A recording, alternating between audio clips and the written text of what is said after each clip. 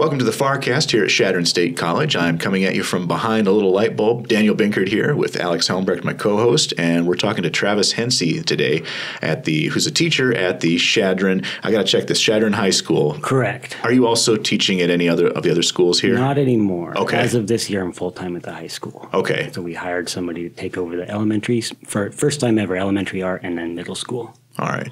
Good. I wanted to double check because I seem to remember. Yeah. Travis, tell us a little bit about yourself and what made you decide you wanted to be an art teacher? So born and raised here in Chadron. And so when I graduated high school, I went to the next logical spot across 10th Street. Sure. Got an art degree. And at the time, if you asked me if I wanted to be an art teacher, have the backup job plan, I would have said never. In fact, Miss Moore, my art teacher in high school, said that I was one day going to take her job. And I said, never. Not going to do that. And so I never had any interest in teaching or being in the classroom working with kids. Just was outside of my frame. And it wasn't until working Upward Bound here at the college, I just needed some extra money. So I did a part-time gig doing their summer program. And I ended up really loving working with the kids. I found out I could do that same creative design work that I love so much when it comes to lesson planning. And targeting it toward the student was really fun for me. Yeah. So doing that for a couple summers, I ended up going back to Chadron State and got a teaching degree. Yeah. So how long did you help with Upward Bound and teaching the art classes there? That was 4 years. I want to say my first year was in 2012. Okay. So I stopped 2 years ago. So yeah, 4 years, became a real teacher, and then did it for like 2 or 3 years while I was a professional teacher also in the summers. Okay. Yeah. Well, and you're also a professional artist, and you've done some 2D. Trying to be. In 3D pieces. Talk to us a little bit about what have you done in the past, and what are you currently working on? So in the past, I made a big shift out of college when I went into trying to make it. A lot of my stuff was really graphic and inspired by French kind of Art Nouveau styles, a lot of line-based design work. And then I don't know why, but when I had to do my first show, me and Chance Welchel, one of my best friends, he now lives up in Rapid City, we did this show, and I didn't know what to make, and I just started putting together paper, like getting old books and putting paper together, and I started to fall in love with collaging and just intuitively working from the paper texture. And so now I have these like almost quilty scrap pieces of paper that are just cobbled together, and then I draw on top of that. And they're usually landscape based, and I did no landscapes in college, so it just came out of nowhere. And I think that's when I started to find my love for the area, and that's what I'm trying to talk about, is growing up here, staying here, and that cycle of history and family that goes on when you stay here. These stories of places in this area, and those stories are older than you are. Your grandpa talks about that hill when he was a kid, and that story as part of your own story. So that's what I'm trying to explore. Great. And then I actually had some pretty good success with that. And I almost went to grad school in Fort Hays, and then last minute, probably mostly on gut, but also because my housing fell through, I just ditched out and then traveled a bit more, and then tried to just see if I could make the art thing run on my own.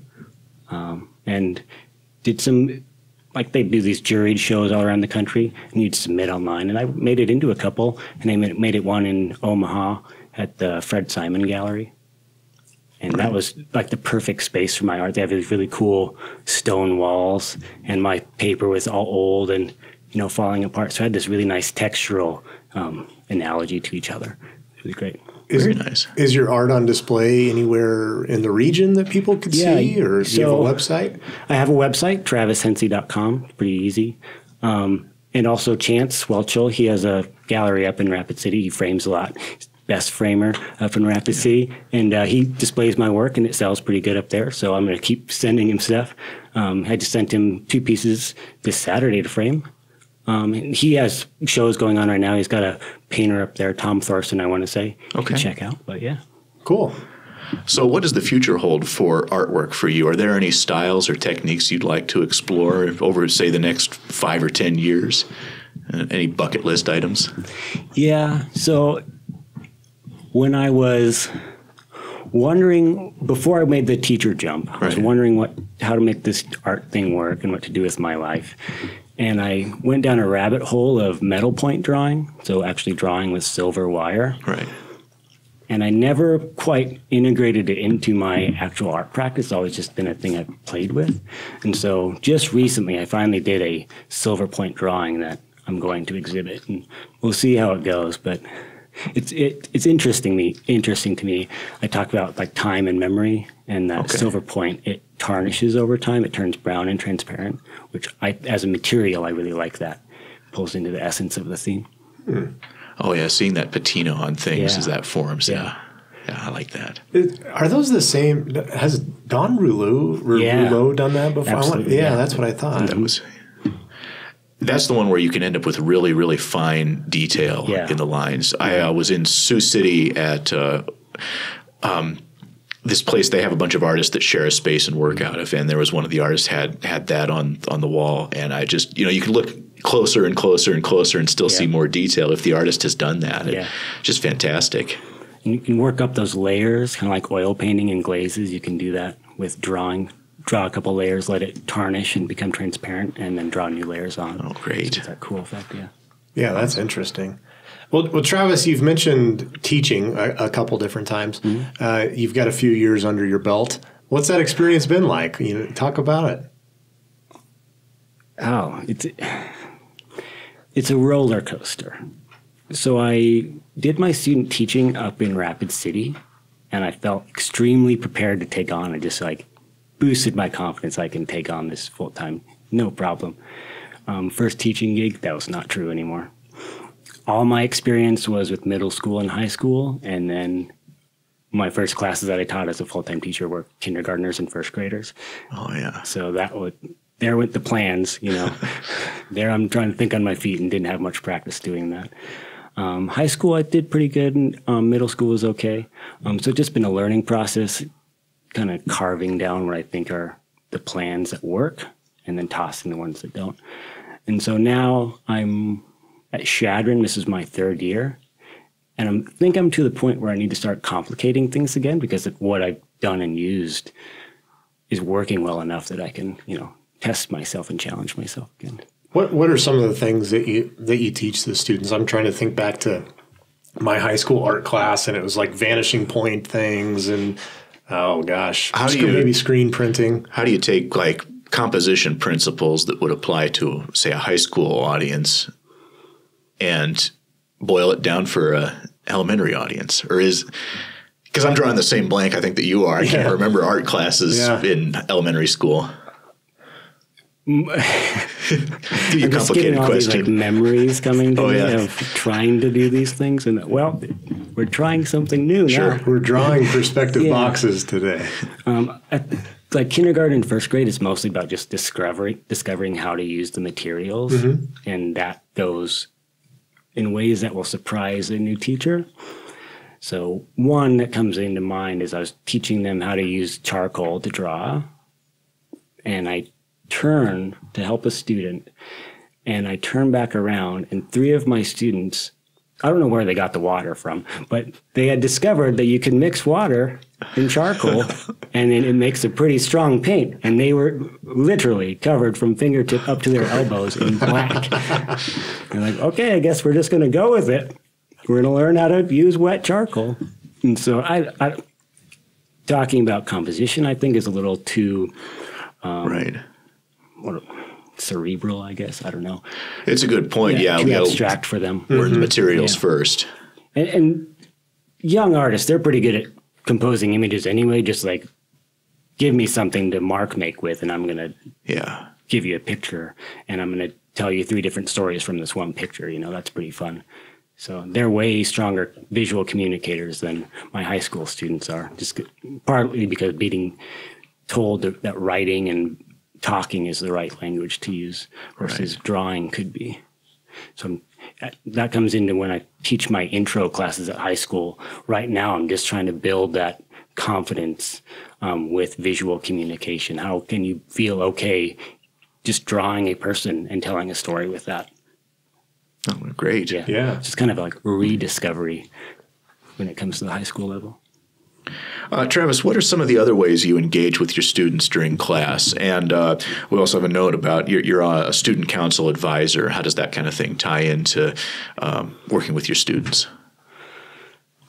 So as a student council advisor, what I'm trying to do now is just make it a thing, because I was in student council as a kid, and it was just like concessions. That's what you did. Okay. You wrote it on your college resume and scholarship resume, and you were on student council, and you just made popcorn. So now we're trying to make it an actual event-causing committee. So the kids are generating different, beyond dances, what are we doing? We started doing halftime shows, new interesting ways to raise money that people actually want.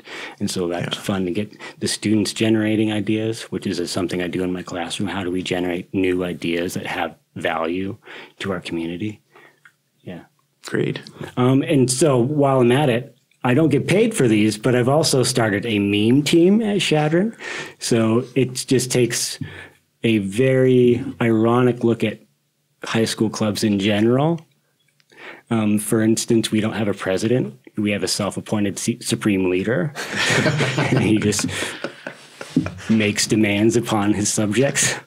And that's morphed into like a Dungeons and Dragons club too. And then we have an anime club that they're really gung-ho. Yeah. They really want to go to Comic-Con as a group. And they're like, there you go. I'm all hands off with that. I just watch and kind of facilitate, but they're making some moves to make that happen. It's pretty exciting. How many students are involved in these groups?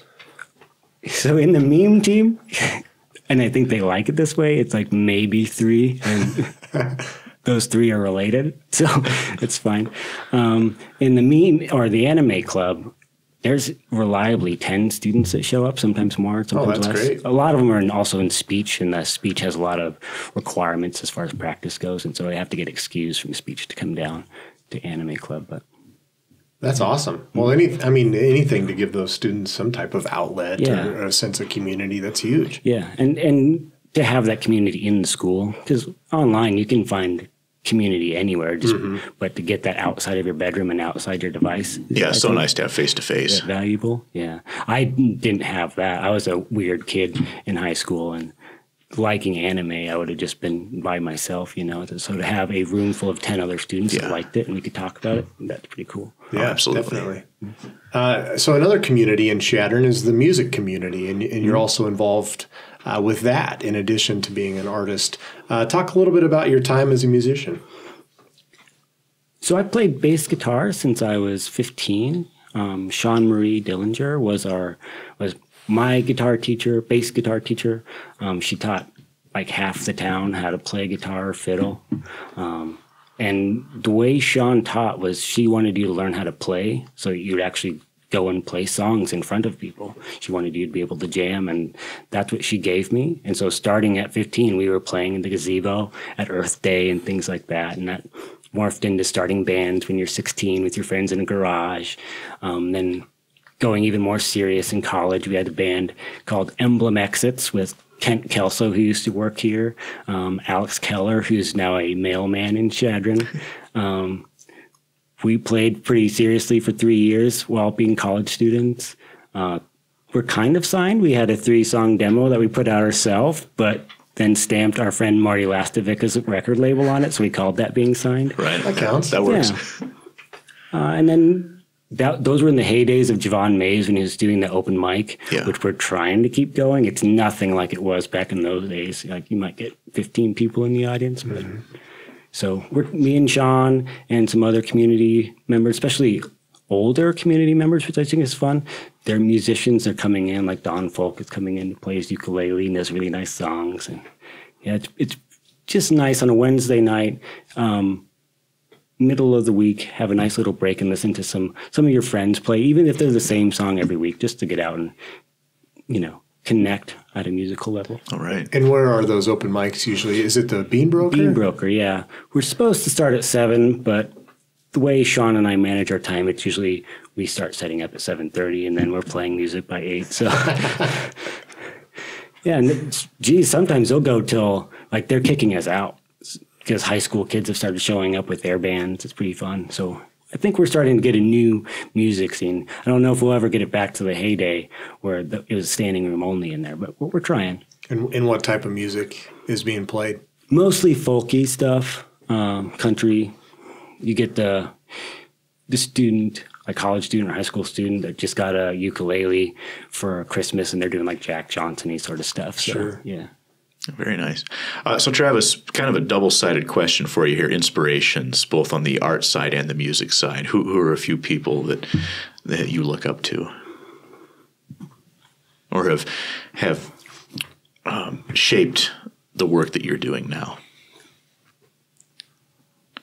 So, I think when I talk about I made that shift after college, just thematically, I think Andrew Wyeth was the number one. Just the texture and his thoughtfulness with the material and putting in the time every single day to just do it. I think looking at his pictures taught me a lot. And he could just simply, just the grit and the depth of the texture in the scene and the story going on. Yeah. And still having this abstractness. Like, it's not just about the realism, which I feel like happens a lot when you're focused on technique. It's all about the realism, and that looks like a cow. But there's something else going on abstractly in the concept in his work. Okay. So using both the technique and heavy on the concept and the story, beyond talking about life in general, no matter who you are. I think Andrew Wyeth is probably number one on the list. Okay. And then more contemporary, Anselm Kiefer. He does super textural work. And like when I talk about my interest in patina and silver point, he uses lead a lot in a really like magical way. To him, that weight of lead has a symbolic meaning. Okay. So he uses it a lot. So the way he thinks about material is something I've started doing too. As a musician, I don't know, it's all over the place. I was raised, or the reason why I guess I started playing bass was Blink-182. Me and my friends wanted to play in a band. One guy had drums, one guy had guitar, so I was left to be the Mark Hoppus and play bass, which ended up good for me, and I fell in love with it. So I guess poppy punk stuff will always be there. But then Geddy Lee as a bass player, their drummer, last week Neil Peart, he died. But Geddy Lee as a bass player is really influential on me. Okay. That's interesting. You mentioned Blink-182. I'll never forget when I was in the hospital room waiting for my son to be born, and my wife's in the bed. No one had slept, and Good Morning America was on television, and Blink-182 was playing on Good Morning America. Yeah.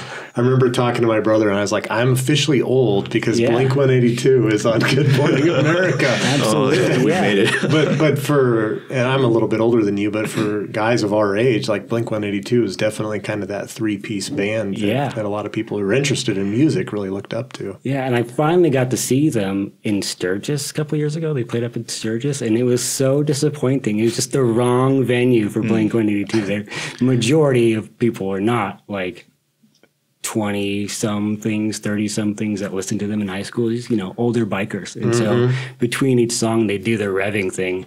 And Mark Hoppus was like up there, okay, I guess we'll start the next song because we won't do the stage banter that I used to love as a teenager. Right. That really vulgar stage banter that him and Tom DeLonge would do back and forth, and just couldn't do it because of motorcycles. That's too bad. So I was bummed, but whatever. That is unfortunate. I have not had very good concert experiences in South Dakota. I don't know what it is. Yeah. Oh, well.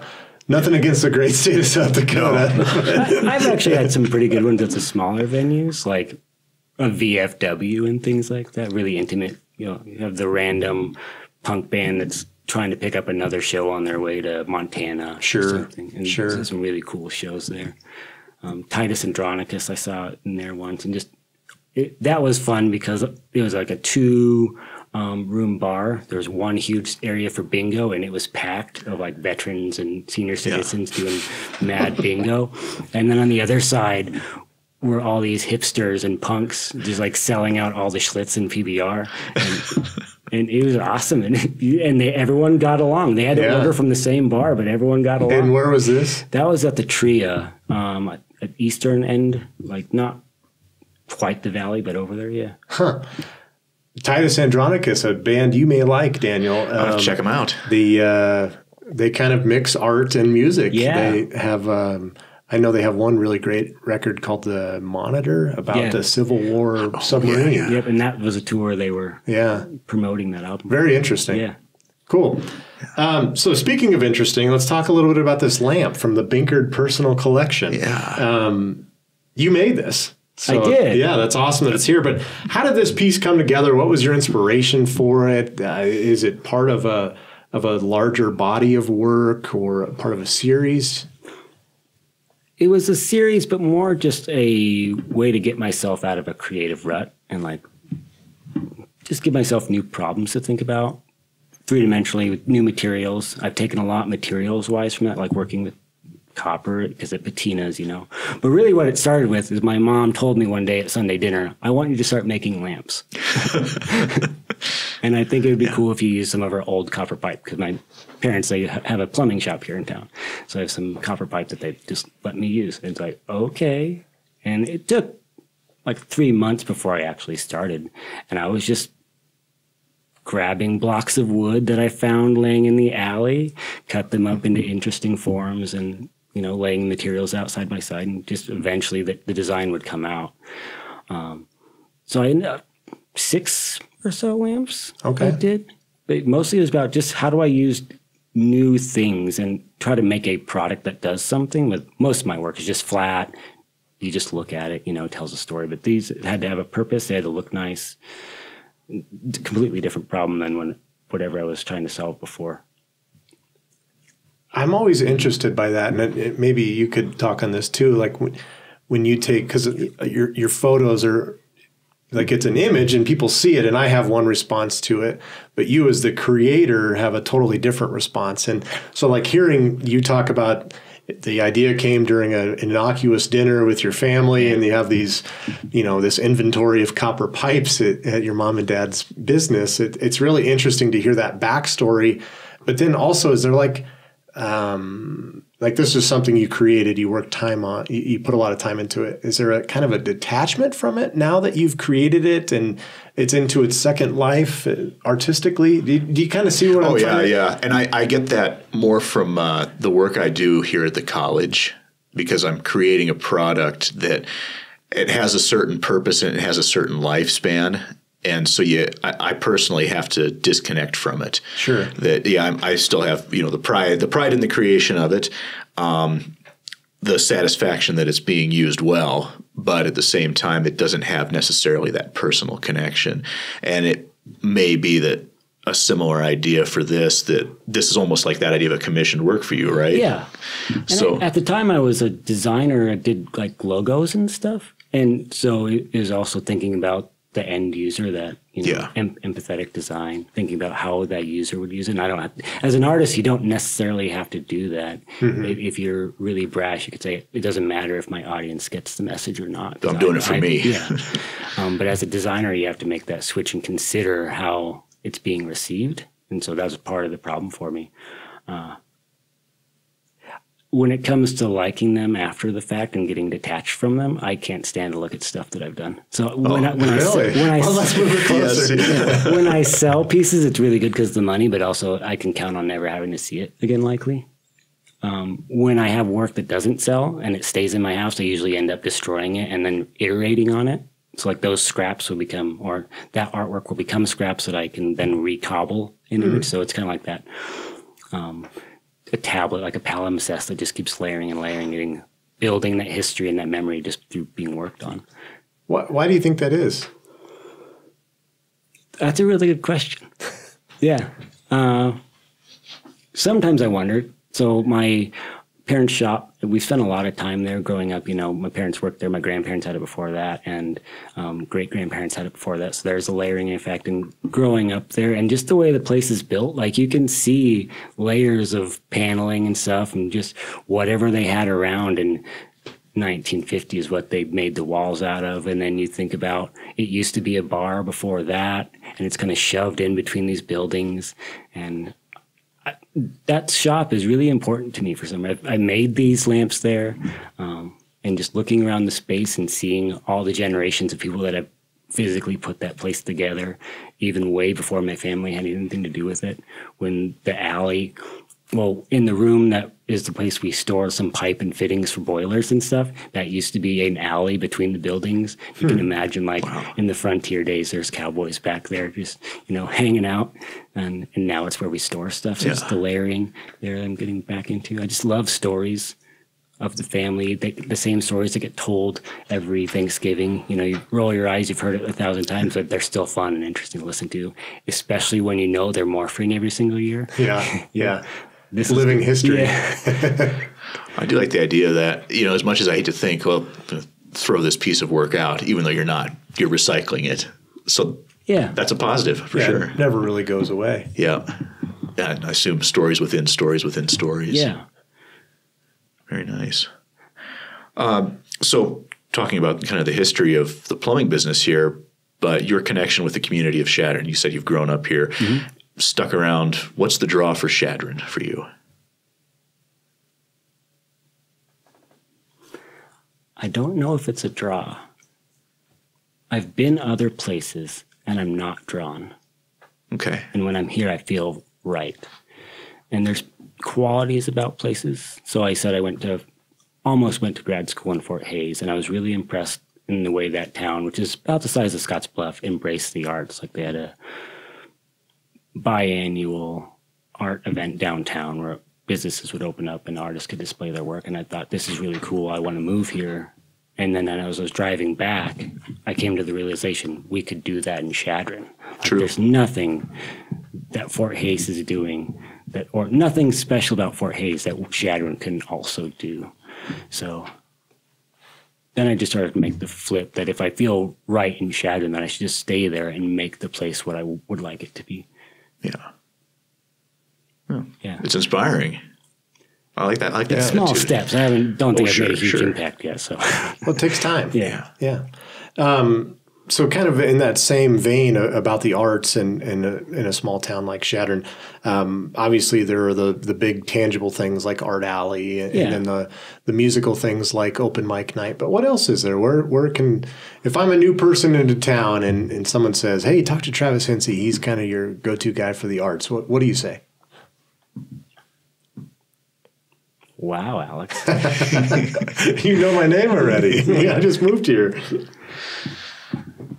What do I say? I would probably, what would I tell them? Maybe what I just said. Art Alley and open mic night. Somehow people find open mic. So it's on the radio and people show up there. Mm-hmm. In Art Alley, we're trying to make it a place that people can find anyway. I guess when I think about making Chadron the arts community that I want, and this may be a total cop-out, I just want to be behind the scenes. Like, when it comes to Art Alley, I really, really am happy with Gabby Mikna taking everything over. She's a wonderful face, great with people, and I just want to be the guy making things happen in the background. So when they come to me, I would probably have the same blank stare like when you just asked me hypothetically. Yeah. What would you like to see to help grow the arts scene in Chadron? What's next for us as a town? It would be nice if we could keep the Art Alley going. It's kind of hitting some rocks right now. Okay. Just getting some paintings approved and finding the space to make that happen. So it'd be great if we could get more community buy-in on that, especially because everything is volunteer. The time, materials, everything. Yeah. I would also like to see ripping off that Fort Hays thing and letting businesses display work. And especially the college. We have this, what they call the 10th Street wall that separates the college campus from town. It'd be great if we could figure out a way to get those artists' work out in town. Mm-hmm. Even more so than my high school students. I think that the college students' artwork should probably take some priority over that and being displayed because they are already making the effort to be professional. And I think we need to give them opportunities for that. Oh, sure. It couldn't hurt. Because if you're not into the arts, you're very unlikely to go to Memorial Hall and visit the gallery. And even if you are, you're probably not going to make it. Like I am, and I have to make a very conscious effort to go there. But if it was out in the town, whether in murals or just in businesses where it could be displayed, that would be nice to see. Yeah, if you're in for an eye appointment and you see some really interesting landscapes painted that are hung on the wall, that'd be great. That's a good idea. So Grand Visions, I would also like to start up like an arts council where it's artists getting together and making things, and maybe a space where they could do that, a shared space where they could do that. I really miss college and that community of critiquing. Like Daniel and I went to art school together, and just being able to see each other in Memorial Hall and talk and bounce ideas off each other was really valuable. I think I made some of my, maybe not best work, but I was definitely more productive than ever then, because you just had to be, and you had ideas to bounce off. There's a little bit of a competitive element going on there. And so if there was a way the community could create that, because there's a lot of people that make art and do creative work around here, and if we could get a group going that's organized, that'd be great. And I like the idea of it being, it's cross-media. It's not just a photographer's club or a sculptor's club. But, you and I work in very different media, and it is great to see what's going on in that area that's completely outside of mine. But what inspiration can I take from that? And do you remember Scott Roberts? Yeah, he was in the theater department. He just moved back, and that man is wild. And he just got into making his own musical instruments, and every single day he's making something that I've never seen before, and that has me very anxious because I'm not making anything, and he's out there just cranking it out. And so now I feel like I have that energy again. If I could expand that and have like a weekly or monthly meeting where people get together and just show what they're working on, that'd be fun. Yeah, oh, definitely. So are you buying in? I'm buying in. Okay. Yeah, let's do it. No, it can't hurt. Yeah. So I think, let's say that, excellent discussion though. Yeah. So we got some quick hitters for you, quick questions. A favorite creator, whether in the music world or the art world? Favorite creator? One of, not necessarily the absolute favorite, but yeah.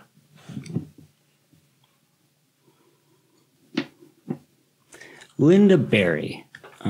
She's a comic book artist. She's also a teacher. She just won the MacArthur Genius Award. Okay. Talking about flare pens. She is all about flare pens and cheap composition notebooks. I rip off her lessons all the time because they're really good at just getting people to make marks on a page and then tell a story with them. So I would say definitely Linda Berry. Check her out. She's really funny comics. If you're a teacher, she has some great work that you can use if you're trying to break people out of a structure that they're feeling in. Like, I'm not creative is a common thing I hear all the time. Well, I don't care. Just we can get you there anyway, you know? I like that. It sounds like that idea of just getting something on the page, because I know if I'm going to try and doodle, I want to doodle something. What am I going to doodle? Yeah, you overthink I got nothing. Okay, Travis, what about a favorite art movement? Art Nouveau. I'm going to go with Art Nouveau, and just tying in the arts and craft because they're kind of the same thing. Bringing back the artisan and the craftsman as something that's special, and the thing, like talking about the lamp, that was a handmade thing that when you look at it, you know that it was made by someone with some skill and talent and time was put into it. And I think that might be just my own reaction against mass market commodities and stuff, you know. I'm trying to shop for a house right now, and I have to break my idealism when I go in there, because I just see laminate countertops, and I should be okay with it, but I'm not, because I'm not artist, and I want these things and I can't afford them. But so I think the arts and crafts movement and Art Nouveau, just bringing back the value of that person, that maker. Right. Yeah. First concert you attended, or maybe first concert you played. Your choice. First concert I played, if we ignore like first grade Christmas program. Those don't count. Those don't count. It would have to be the 15 years old Earth Day with Sean Marie at the Courthouse Gazebo. First show I attended was New Found Glory back in the Blink-182 days in Rapid City at the Rushmore Civic Center, whatever they call it. I was kind of out of the pop punk and New Found Glory scene when I went to that show, but I loved it anyway. And they had Reggie and the Full Effect, which were kind of a meme of the poppy punk scene. They sprayed fake blood out of a toy fire truck and had weird costumes. Yeah, so that was really fun. It was my first mosh pit ever, and it was really packed, and I was way too small to be packed into a mosh pit. And I thought I was really cool and goth back then, and I wore multiple belts, one to hold my pants up and one to look cool. Right. And this guy in front of me had one of those carabiner belt clips for his keys, and his carabiner got locked on to my belt buckle, and so we were attached, and we're in the middle of a mosh pit trying to detach each other while covered in fake blood sprayed from the stage. So what a great memory. Yeah, that's what it's all about. That's awesome. Probably a lot of chain wallets flying around. I did not have a chain wallet, but there were flying around, yeah. Those are the dangerous parts of the mosh pit, chain wallets. You got to watch out for those. More fun. Ugh, dangerous. Reggie and the Full Effect, though. I've always thought that was a great name for a band. Yeah. Songs about like Loch Ness Monster falling in love or they're getting divorced or something. Okay, Travis, if you had to choose one, graphite or charcoal? Graphite. Yeah. Tell us why. It's a texture thing. Okay. The feeling of charcoal on paper just kind of grinds my gears, and it does my students too. And so on. I can see that. But there's certain qualities that you can't get with anything else but charcoal. And so when I have to teach it, me and my students with those textural sensitivities, we just have to fight through it. You can't get a black as fast with anything else but like charcoal. Yeah. Hard or soft lead then?